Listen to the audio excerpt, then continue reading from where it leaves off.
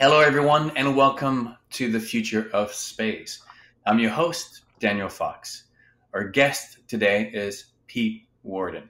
He is the chairman of the Breakthrough Prize Foundation and executive director of the foundation's Breakthrough Initiatives. Prior to joining the Breakthrough Prize Foundation, Pete was director of NASA's Ames Research Center. He is a recognized expert on space and science issues and has been a leader in building partnerships between the governments and the private sectors internationally. He has served as a scientific co-investigator for three NASA space science missions, most recently the Interface Region Imaging Spectrograph launch in 2013 to study the sun. Pete, it is so nice to have you on the future of space. Well, thank you, Daniel. I'm happy to be here. All right, before we get into your background and what you're working on with the Breakthrough Foundation, can you share with us three words that capture the essence of space for you? Sure. Infinite, eternal adventure. Talking about adventure, if you have the opportunity of going to space, will you take it? Absolutely. I would in an instant. So the flight, but also going to the moon? Going to the moon, going beyond, any place in space I'd go. Excellent, excellent. So we know that space, there's a science story of going to space. There's technology, but what is for you the human story, and why will it benefit the human species and also the Earth going to space? Well, I think the most important thing to understand is space is different things to different people, and I sort of like to use an analogy that an old friend of mine, Rick Tumlinson, did 15, 20 years ago. I mean, he gave three justifications, and I'm going to add a fourth one, which I think is better, or at least to me more important. The first one is about national power and national influence, and of course he named that after Wernher von Braun, and that's a significant reason. And the second justification, which I think is foremost for a number of people, is science, the search for knowledge. He named that one after Carl Sagan. The third one is about bettering the human condition, that by using space and by living in space, that we can have, a better life. And that's he named after that one after Jerry O'Neill, who talked about space colonies. Well, I think that for me, the best reason is the three words I gave you at the beginning. It's about the human spirit. It's about an unlimited adventure. And I named that after Arthur C. Clarke, who was a mentor of mine and a friend. And I think if you read Arthur's writings, you see that as a key part. So I think that we've sort of run out of places to really have an adventure that is really inspires your soul, and space offers that unlimited in time and space. Do you think that from the perspective of life, it never wanted to be limited to just one planet? Like, for the same reason that it went from single cell to multi-cell and evolution kind of took a quantum leap at that moment. Now we're about to go from single planet to multi-planetary. And if the principles of life on Earth is to connect, then it shouldn't be different on the universe level. Life also wants to connect with other life spots. And now we're about to take that life and go and try to connect with other life sources in the universe. Do you think a life actually wants to go to space? Well, I think it's an imperative of life that whatever made us and made life, and chemistry or other things, spiritual dimensions. There is an imperative to expand into other locations. I sort of like Edwin Schrödinger, the sort of famous quantum physicist, wrote what's still one of the best discussions of what is life. It was in the early 1940s, and he sort of, now he later corrected himself, but I think he actually had it right, that life is the universe's answer to entropy. The universe is tending towards disorder and less coherence, but life locally and in a short period of time reverses that entropy. It creates order and consistency. So yes, I think that it is an imperative of what we are to expand into every available niche. I think that's one of the successes of the human species is to we actually managed to rise above the unpredictability and the what I call the constructive chaos of nature.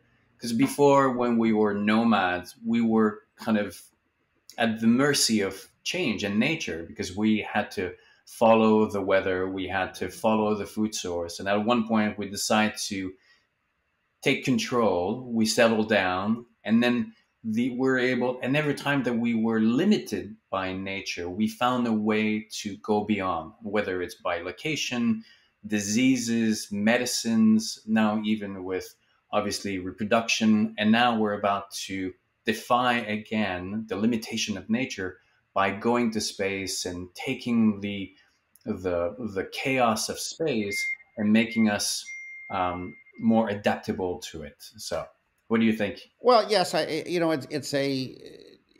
it's all of the above. That in some sense,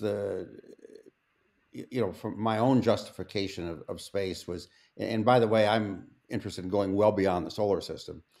In fact, when I was a young boy, one of the first books my mother gave me were two of them. One was called Planets, the other was called Stars. And I thought the planets one were kind of boring, and that because all the planets in the solar system, there's no scary aliens or anything interesting.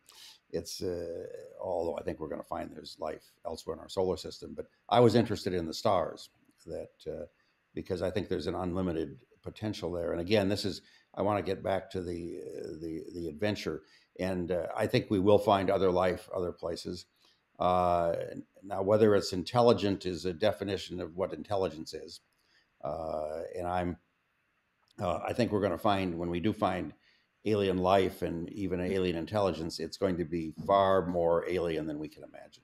Yeah, I mean, I totally agree that there's a lot of. I do believe that there's a lot of life out there. Now, the intelligent life, that's a different question. I mean, it takes a particular amount of luck and circumstances for intelligence to come out. Had it not been for the asteroid to kind of come down and create a blank canvas after the dinosaurs, most likely there would still be life on Earth. Whether it's intelligent or not, well, that's a different question. Now, I want to circle back to your own journey. You were in NASA, now you're working for the foundation, and you talked about these mentors, C. Clarke, and other inspirational figures in your life. But can you share with us a little bit your journey from, the Pete who just graduated from high school to where you are today? Well, I can even go, as I mentioned, I was a little boy when I first read these books, and I asked my mother, well, my father, what do people do that study the stars? And they're called astronomers. So I wanted to be an astronomer, ever since I can remember. And when I went to high school, I looked around at what college to go to go into astronomy, and it turned out that I was lucky that one of the best astronomy schools in the country was the University of Michigan, which I went to. By the way, for other Michigan alumni, go blue. And it was during the Apollo program. I went to Michigan in 1967, and everybody wanted to be an astronaut. There was 120 astronomy majors my freshman year. It ended up 6 of us actually got degrees in astronomy. Most of us discovered that you needed to know math, and that was a big discriminator. Fortunately, I did well in math, and in the end, only 2 of us ended up getting a PhD, and I think I'm the only one left still working on it. So it was, but it was really the excitement of both as growing up, being excited about astronomy, and then the Apollo program. My father was an Air Force pilot, and he wanted me to go to become a pilot, to become an astronaut. So these all sort of intertwined, and I ended up spending 29 years in the Air Force. I was, a finalist once for astronaut selection and didn't get selected. So I'm kind of jealous of astronauts like Chris Hadfield and other things. But I had a great career otherwise, and but it's I think that the ever since I can remember, and that this was my motivation. It was about going into space. It was about going as far into space as we can. It was about finding if there was life elsewhere. I was a science fiction geek in high school. I used to hide science fiction books in my textbook, and got in trouble with the teacher, and one of the teachers made me put the book away. So I spent the rest of the time terrorizing other students. And the teacher finally said, "Okay, why don't you just read the science fiction books?" But it's and even today, I mean, I'm 72. The adventure is just beginning. It's very exciting. Every year is more exciting than the previous. So you work for NASA. You made your way to NASA, and now you're working for the Breakthrough Foundation. How did that transition go, and what exactly are you trying to achieve, what the foundation is trying to achieve, and the prizes that it's giving away? Well, let me start with as an astronomer, as an optical astronomer, most of at least the United States' large observatories are built with private money. And when I got to NASA Ames, I was sort of in what the military would call a target-rich environment. There were a lot of billionaires around. In fact, right next door to our center was a little startup you might have heard of. It's called Google, and I got to know the founders and then CEO Eric Schmidt pretty well. And it occurred to me that we ought to be able to find some of the exciting things that we wanted to do and have them funded privately. I also have always been a critic of NASA. I think that NASA spends far too much money, and it's sort of inherent in the government. If we could leverage private investment for philanthropic reasons, we could do wonderful things. So I was always looking for some billionaires, and it turned out I found one. One day, my chief of staff came into my office, and she said, "You'll never guess, who's here to see you." And I said, "No, I probably wouldn't." And she said, "Well, it's Vanity Fair." And so I sort of, "Well, am I the best dressed center director?" And she says, "No, you're kind of near the bottom." It turned out that, in fact, just a few days ago, Vanity Fair had their usual event. They host a post-Oscar party. And I've never been invited. I keep hinting, but Yuri Milner, my current primary sponsor, was invited, and he was motivated by the idea that he and his colleagues, like Sergey Brin and Mark Zuckerberg, have made billions. In fact, there's been several $1 trillion made in the last few decades based on science discoveries of a century ago. And he feels we ought to inspire the next generation by, if you look at the list of the most admired people on the planet, very few scientists are in it. Maybe Einstein and possibly Stephen Hawking. So he and his colleagues felt we should have the Oscars of science. And they decided they wanted to have the ceremony at NASA Ames campus, and so I agreed to do that. And of course, the old saying is, if you're going to have a big party, invite the landlord. And so I was the landlord, and I got to know these folks pretty well. And I, with sort of malice aforethought, I invited Yuri over to see the Kepler mission, which was is probably a lot of the viewers recall, has found many thousands of planets, and has basically shown that probably every star system in the galaxy has planets, and at least a quarter of them maybe has a planet the size of the Earth in a habitable zone. And so I showed him around, and at the end of this, I said, "Well, I'd like to suggest maybe you might want to sponsor this satellite to look for planets in the Alpha Centauri system." And he said, "Well, I want to do that, but," he said, "I'll also I want to help you build a starship." And I'd almost been fired a year or two before by pushing something called the 100-Year Starship, which I and a DARPA program manager, we ended up spending about $1 million looking to start, again, privately funded interstellar efforts. He did get fired, and I came pretty close. But Yuri Milner had heard about this, and so over the next year, we began to discuss. He said, "Look, I want to not just reward science; I want to do science."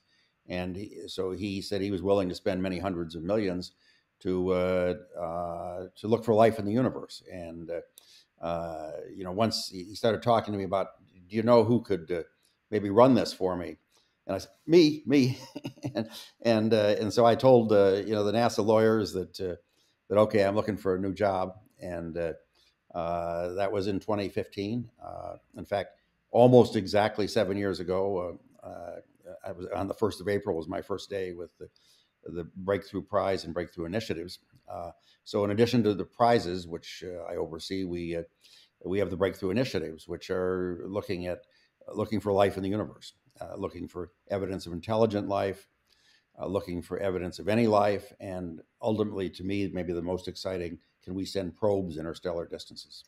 Now, when I recently did a keynote presentation about the power of nature, and in it, I mentioned my own theory of why we have life on Earth.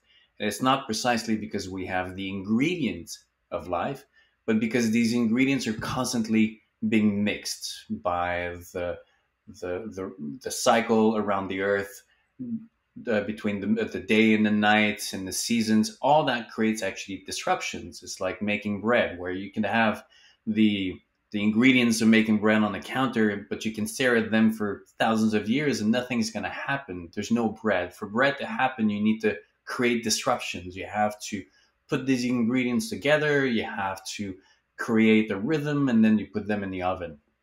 Do you think that in the science world, we tend sometimes to look at these ingredients, but not at the context and where these ingredients are? So if we're looking at life in the universe, do we need to look more into these places of disruptions and conflict where these ingredients can be mixed together and where life can emerge?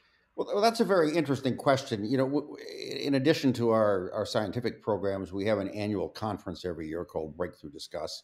For the last 2 years, unfortunately, we've had to do it just online. This year, in June, we're gonna do it in person again. And one of the key questions we've asked is, how did life begin? And where do we look for it?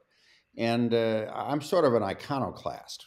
And most people would give me the discussion that you did, that, well, there were pools on the Earth or underwater vents where there was this mixture and ferment. I actually tend to believe that there's an interesting point that life showed up on Earth within a few hundred years of the Earth cooling. I and some other scientists think that that's not enough time for it to emerge here on Earth, and I will say some very smart scientists disagree with that. I think that it came from elsewhere, and this is a theory called panspermia. I think our galaxy is infected with life, and I think we're going to find life everywhere. And I don't know where it originated. It could have originated in interstellar space. It could have originated on planets. It could be carried between star systems. We now know there's quite a few interstellar, asteroids going between star systems. In fact, in 2014, it looks like an interstellar meteor actually hit the Earth, a small one. So we have material that's mixing, and so I think we're going to find that there's life under the surface on Mars. I think we're going to find there's life in the atmosphere of Venus. I think we're going to find there's life in the ocean, frozen ocean worlds in the outer solar system, Europa, Ganymede, Enceladus, Titan, maybe even places like Pluto. And I think the universe is alive. Now, how it evolves depends on the environment. But I have a little different view. I think we live in a living universe. Actually, I absolutely agree with you 100%. It's the I don't believe that the way nature works on Earth is different than the nature of the universe. And if we go back to the bread analogy, where if you have just a mixture of flour and water on the counter, yeast, something invisible that we see, yeast actually will come down and will start ferment and create, that's how it was discovered. And I do believe that this same principle applies, but on a universe level. There's all these invisible particles of life in the universe that if they find a place where they can start, they have the right conditions, then the process of fermentation starts to happen, and then slowly and gradually you have this living organism. And so I absolutely agree with you that the universe is alive in that same way, but it's just at different scales. So the principles of it is the same, but just different scales. So I guess you agree with that. Well, I even would go further and to say that I think we're going to find that first of all, we don't have a real good idea what life is. As I noted, it was Schrodinger's definition is probably as good as anybody, but it's that I think we're going to find that environments that we might find processes in plasmas. I mean, there's ideas that dusty plasmas could form life. I think there'll be different chemistries that can form life, and I think that it'll be very hard to recognize it because it may operate on vastly different timescales. One of my favorite science fiction books was written several decades ago by Robert Forward, and he. A quick synopsis is that humans discover this neutron star approaching, which is a fairly stable neutron star, and they go send a mission and discover there's stuff on the surface that's actually life, but it's operating in sort of the nuclei of heavier metals, and so it operates a million times faster than than humans do. And for a brief moment, the two intelligences, interact. But I think we're going to find that it's very hard to recognize what life is. One of the best definitions that I've found is in modern definitions is by Professor Lee Cronin at the University of Glasgow, and he said it's defined by complexity. There's a certain amount of complexity that non-living, matter or chemistry or plasma can do, and at some point, if you see something that's more complex, maybe orders of magnitude more complex, then that by definition is life. Yeah, and I think that's one of the realities of life that humanity struggles with, the complexity of it, because we try to create a certain stability, but life is not meant to be perfect, is not meant to be fair, because it needs a certain unpredictability, and what it constantly creates disruptions so that it can adapt and move forward. And for us, we're like, no, like we need to create that stability, but life doesn't really care what species is successful in moving forward, as long as something is moving forward. And by constantly keeping everybody on their toes, it just wants to make sure that something is being pushed forward. What do you think about that? Well, absolutely, and I guess again I keep going back to that our inability to recognize life, and there's a couple interesting points. Is that it wasn't until a few decades ago that we recognized there were two forms of prokaryotes, simple microbes. We knew about bacteria, but then we found out that there were these whole other class of microbes that are archaea. and so we didn't even recognize half the life forms on Earth were something alien. And so I think that we may even find there's other things on the Earth that are living as we begin to look at them.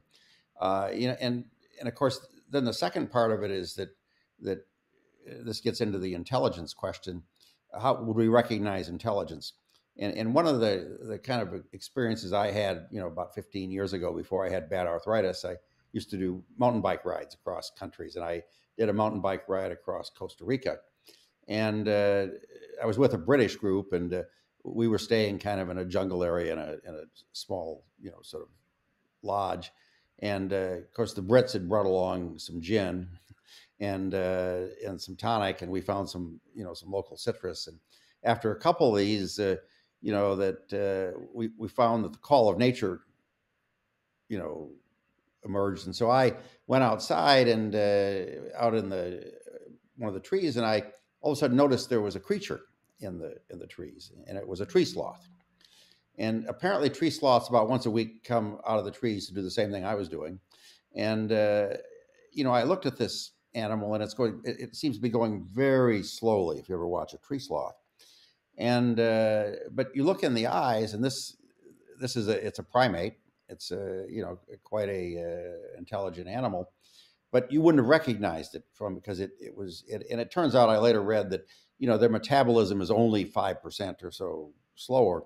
But what if it's 10 times slower or 100 times? Would you have even recognized that this was life, let alone a fairly sophisticated, intelligent life in some characteristics? So again, I think we need to open our definitions of life and intelligence. So for all we know, we've detected life elsewhere. It's one of the other things is that we've begun to look at, there are places that Mars, of course, has been the traditional discussion of finding life, and of course, I'm quite excited.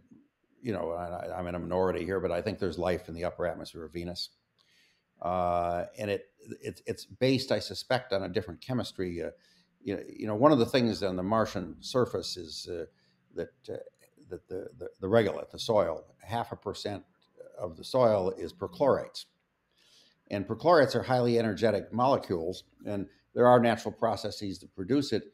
But my suspicion is that whatever life there was on Mars, and there was large-scale oceans, had probably a chlorine excess relative to nitrogen, and so that we're going to find the life on Mars is perchlorate energy cycle. In fact, there is life in the Atacama Desert that is based on that.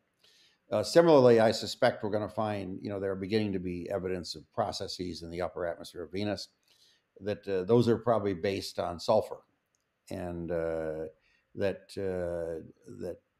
we keep saying, well, there can't be life there because life as we know it wouldn't survive in that chemistry, but there can be radically different chemistry. So this is one of my objectives in our projects is let's open our apertures for what we look for. I need to put you in touch with Guillermo from Humans to Venus, because he actually believes also that Venus is a more, first of all, it's another opportunity, but also one that is more closely related to the kind of lifestyle that we have because of the gravity and because of some of the other characteristics that Venus offers. So I don't know if you know Guillermo, but I'll make the connection if you're interested. Be happy to chat with them. Well, Venus is interesting because now there's a big argument: did it ever have water? But maybe it didn't need water. Our foundation, funded a major study by Professor Sarah Seeger at MIT. That she was in a team that detected, and there's some argument about whether they really did detect phosphine, which is a gas that on Earth is always associated with some life process, and but they did a study that showed that there are processes and chemistries that could operate, and there's a level in the Venusian atmosphere about 50 kilometers above the surface where the temperature and pressure is about the same as it here is on the surface. Now, it's in the middle of sulfuric acid clouds, but she showed that ammonia and other processes can stabilize that, and that you could potentially get a different kind of life process. So, I think Venus may be the most exciting place. And of course, I'm aware that various folks have talked about, well, you could put a cloud city there, sort of like they did in Star Wars. And so it may turn out to be one of the most interesting places in the solar system. Now, I want to ask you I feel that one of the failures of the environmental movement is that, first of all, they created a really bad narrative about the human species. We constantly hear that the human species is a cancer on the planet, we're bad, we judge the past, and how could we do the past? But they also didn't offer a way to explain or to move forward with growth, because growth is an inherent reality of life, and we cannot stop growth. We can choose how we grow. I think that part of the past has been to choose more of a linear and growth at the expense of everything else. Now there's other models of growth. The Japanese have the Yutori concept of growth, which is, has different components. The Keith Raworth now has the donut economic model. Do you think that first of all, do you think that the human species is a bad species, or we're just the best and the worst of nature? No, I think we are what we are, and that we're life, and we're, by our own definitions, intelligent life, and we're the first species that has the ability to expand into the solar system. I think that I go back to my various motivations. I mentioned the third one that Jerry O'Neill started, was that we can make life a lot better by building habitats in space. In fact, the current adherent for this is Jeff Bezos, who I've met a few times, and his view is that let's build these habitats that could be tens of billions of people living in them, and we would preserve the Earth for light industrial activity, and there's sort of unlimited resources in space, and I think that I know people say, well, you're going to pollute the moon. Well, my point is, if you've seen a picture of the moon, it looks like a nuclear war has already occurred there, and so I'm not really worried about polluting the moon. Now, I am concerned if we find there's life on Venus or in Mars, that we have to figure out how to live with that. But the universe is pretty infinite, so it's I think that one of the motivations that we can make things a lot better. Although I have to say that to be a little bit kind of sort of a smart aleck, is there was when I was I think a graduate student, somebody had a bumper sticker that said, "Save the Earth. Let's strip mine the other planets first." And but I think there's a little truth to that says that you have an unlimited amount of resources, and that we can use those resources to adjust things. One of the really interesting experiments that was done a few decades ago was the Biosphere 2 project in Arizona, and they had the idea was you could close this environment, and they discovered that was almost impossible. That things went wrong, but if you allow just a tiny bit of taking waste out of there and bringing material in, you could adjust this sort of infinitely. If you think of the Earth, which is a bigger biosphere, if we are limited to try to adjust everything on just this planet, it's going to be almost impossible. But if we can begin to adjust a few small things, I think we can make the Earth the paradise that the environmentalists want to do, and preserve it, the diversity of life, and expand in an infinite direction. So I think growth is not a bad thing. Growth is a good thing, and being able to engineer things in a much more open system enables us to have a lot better environment. I actually wrote about how the sooner that we can mine off the planet, the better it will be. I mean, there's no debate either taking resources from the Amazon or taking it from a asteroid or from a desert land like the moon. I mean, there's no debate there. Of course, we're gonna do it, off the planet. But the other the other thing that I wrote was about how, if you look at the concept of a house, you have your house and you have your backyard and you have plants, but all this is just more for the look, because everything that you need, all the input that you need and the output that you do is taken from somewhere else. You're able to export all of the material that you create, the garbage and your sewage, but everything that you need, the energy, the food, all that is taken from somewhere else. Because if your backyard had to process all this, then there would be the power structure, there would be the sewer structure, and the same thing is going to happen with the Earth once we start to go to space, because we will be able to import and export, and the pressure on the Earth are going to be less and less, and Earth is going to become more like your garden. Now, it's not going to solve everything, but it will definitely give the Earth the opportunity, the capacity to become more just of a place that people can enjoy, rather than being the source of the resources that we need. Well, absolutely. I mean, one of the, I mentioned I'm in Luxembourg, and one of the reasons I'm in Luxembourg is first of all, it's a beautiful country, and I fell in love with it over a decade ago. But I am an advisor to the Luxembourg government on space resources and their space program, and that I think they recognize as a small landlocked country that, just as you said, you have to import and export a lot of things, and that we can do the same thing as a planet. And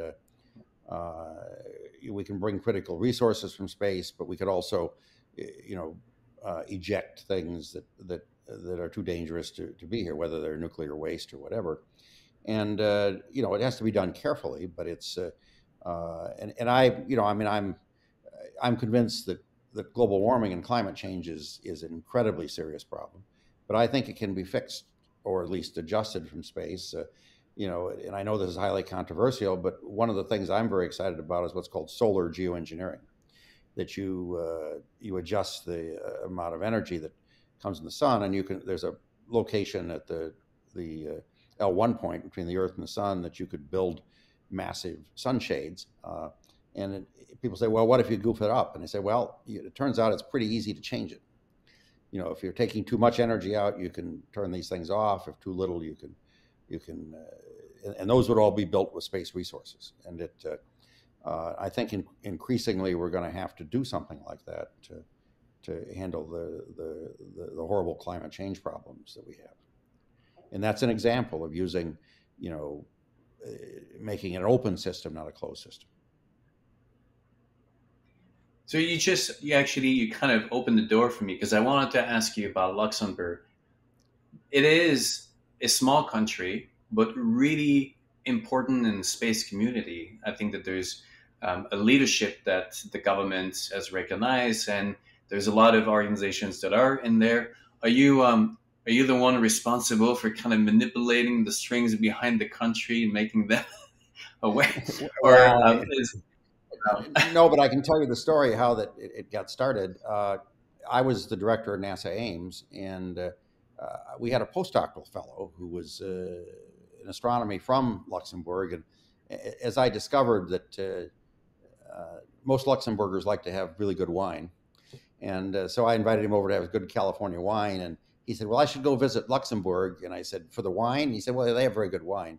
He said, but he said they're interested in starting a space program. And I said, Luxembourg, isn't that little country between France, Belgium, and Germany where, you get low-cost fuel and booze? He said, yeah, that's it. But he pointed out that in the 80s, Luxembourg had founded SES, which is one of the world's largest communication satellite companies. And so I came to visit and was really impressed. And of course, it's a small country, 600,000 people. And, I ended up meeting some of the government ministers. And the one that I hit it off best with was the new minister of the economy, Etienne Schneider. And he soon became the deputy prime minister. And, he tells the story a little different. He said, look, we want to work with NASA. What should we work on? And so I gave a couple things, and I mentioned space resources. He says he thought I was smoking something, but I think he really liked it. So we decided to have a series of workshops with Luxembourg, two in California and one in Luxembourg, and they decided that their long range economy depended on new things. And space mining was an initiative, and because it's a rich country relatively, he had access to a few $100 million, and so we started a space program, and Jean-Jacques Dordan, the previous Director General of ESA, and I were the first advisors, and it really worked out quite well. Now I guess they either blame me or credit me with helping them, because they did knight me as a Legion of Honor of the Grand Duchy of Luxembourg. But by the way, that and €5 gets you a cup of coffee in Luxembourg. And I think the country is a couple things. One is it has a very creative leadership. They have a long history of making decisions like the SES decision. They've also pushed, IT and banking and other high tech things, and it's a small, nimble government. If you go to the farmers market in Luxembourg here, you'll see the ministers and the prime minister. And you can get decisions made, and I think that's sometimes we look at giant countries like the U.S. or China are going to do space, and I think that in the future, particularly as private sector, that a country like Luxembourg that can pass a law quickly and can make decisions is going to lead us into our space future. If people want to know, because I want to be mindful of your time, if people want to know about the work that you do in Luxembourg, but also with the Breakthrough Foundation, the Breakthrough Initiative, they go on the website and all the information is there, I assume? Yeah, the Breakthrough Initiatives has a website, and there's a lot of information on that. We also publish articles periodically, and also the Breakthrough Prize Foundation, which is we're in some sense we're competing with a certain Swedish prize I'm not supposed to mention. But in Luxembourg, the Luxembourg Space Agency has very extensive information on their website, and indeed they're soliciting more companies, and that I think already there's some 70 startups here in Luxembourg, and a lot more on the way. They've started a program at the University of Luxembourg for called the Space Masters program. That's very exciting. They have a new laboratory, the European Space Resources Innovation Center, that is very well funded. It's joint with the European Space Agency. They have laws that are really friendly towards space of all forms, and so I think I would look at their website. It's actually quite an exciting program. And yes, the wine is very good in Luxembourg. I'll make sure that all the links are in the description of this interview, and maybe I'll put give me your a couple of favorite wines, and we'll put the links on for those wine also. Well, Luxembourg is best known for its sparkling wine, which until the EU got after them, it used to be called champagne, but it's called Cremant. Cremant, yes. I'll shamelessly advertise the one I liked best, which is Alice Hartmann. But I think it's better and much more affordable than some of the best champagne. So come and visit Luxembourg, have some Cremant. Absolutely, we'll do so. Are you planning on being in the United States this year, or are you going to stay in Europe most of the Yeah, time? I spent a third of my time in the U.S. We have our main office in Silicon Valley, and but then we're opening. We've just opened an office here in Luxembourg. I'll end up spending two-thirds of my time, Okay. and so you know, sort of split between both places. Well, I'm gonna call you Sir Pete. Apparently now you're knighted, so I have to be formal. Well, Um, yeah, interesting enough, they don't use that title. So I asked the deputy prime minister. I said, "What do they call me?" And he says, "Well, it's in French. It's Knight Commander of the Legion of Merit of the Grand Duchy of Luxembourg." And I said, "Is there a short version of that?" I said, "No, just put the whole thing on your just, card." all right. The French people would always make it complicated anyway, so they wanted. No, it's How's your French? Is it good or? not very good. I mean, it's interesting. Luxembourg has three official languages: Yeah. French, German, and a very old Germanic language called Luxembourgish. But English is spoken everywhere, so it's kind of a multilingual place. Very, very, very cosmopolitan, very international. Pete, it was a pleasure discussing life, the universe. I feel like we just need a bottle of Cremant, and this could go on forever. But we will make That's that right. Well, I have some in the U.S., so if you get to California or you get to Luxembourg, let me know. absolutely. We'll do so. Thank you so much, Pete. Thank you.